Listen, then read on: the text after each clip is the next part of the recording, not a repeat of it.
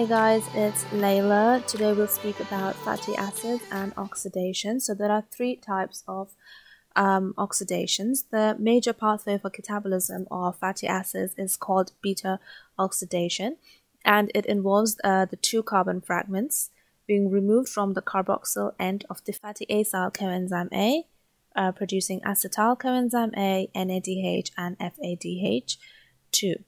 Now we also have alpha oxidation, which is a branched chain, which is 20 carbon fatty acids. It's called photanic acid.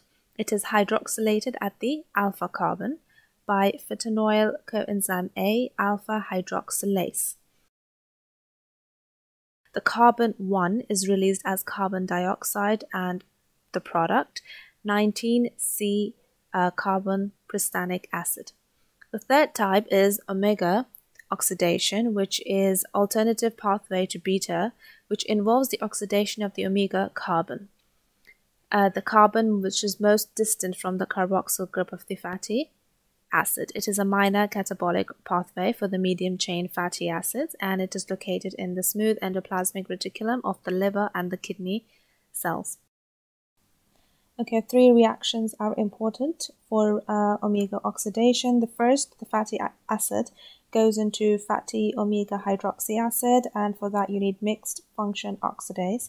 After that, it goes to fatty omega aldo acid with the help of alcohol dehydrogenase, and after that you need aldehyde dehydrogenase to get the final fatty dicarboxylic acid.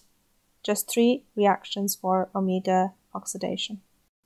Okay, now we'll move on to beta oxidation. It is a mitochondrial pathway.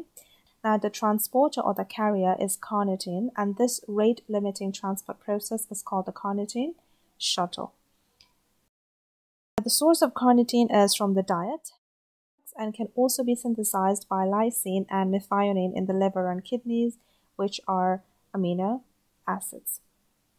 Short and medium chain fatty acids, they enter the mitochondria without the need for carnitine, but long chain fatty acids need carnitine to be transported. The inhibitor of this shuttle is malonyl coenzyme A. So how does it work? So first, the acyl group is transferred by carnitine palmitoyl transferase 1, which is known as CPT1, and malonyl coenzyme A is the inhibitor of this specific enzyme. It is also known as CAT1, being carnitine acyl transferase 1. So it forms acyl carnitine and regenerates the coenzyme A. This is transported into the mitochondrial matrix in exchange for free carnitine by carnitine acyl carnitine translocase.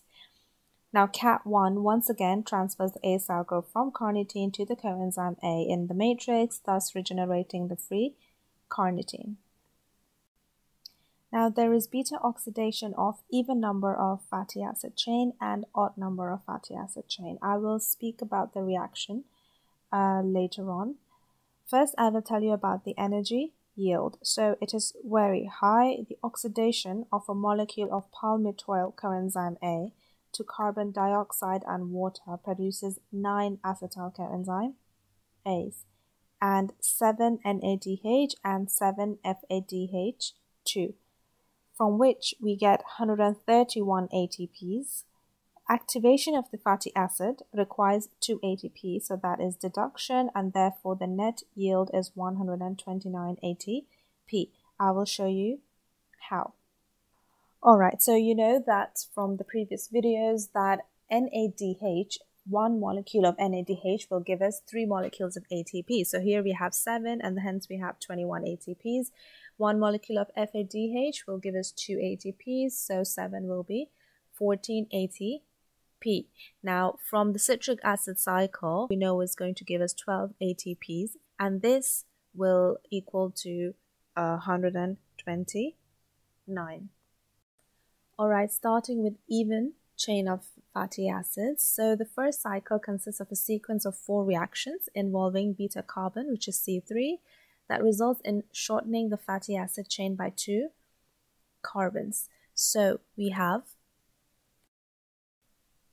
acyl coenzyme A dehydrogenases are the first enzymes that act on the fatty acyl coenzyme A. Then they are followed by enoyl coenzyme A hydratase, which adds a hydroxyl group, and we get 3-hydroxyacyl coenzyme A. After that, the enzyme 3-hydroxyacyl coenzyme A dehydrogenase will reduce the carbon, and then we have beta-ketoacyl coenzyme A thiolase, which will finally give us acetyl coenzyme A, and the fatty acyl coenzyme A, which is shorter. Okay, with the odd chain, it is the same way until the final 3 carbons are reached. The propionyl coenzyme A is metabolized by a 3-step pathway. So, the first enzyme is propionyl coenzyme A carboxylase, and then you get D-methylmalonyl coenzyme A. After the enzymatic action of methylmalonyl coenzyme A epimerase, you're going to get L-methylmalonyl coenzyme A, and finally succinyl coenzyme A is produced by the action of methylmalonyl coenzyme A mutase. Okay, methylmalonyl coenzyme A mutase, it requires a coenzyme form of vitamin B12, also known as deoxyadenosine cobalamin, for its action. In the deficiency of this vitamin, both propionate and methylmalonate are excreted in the urine. Okay guys, that's it for this video. I'll see you in the next one. Take care. Bye.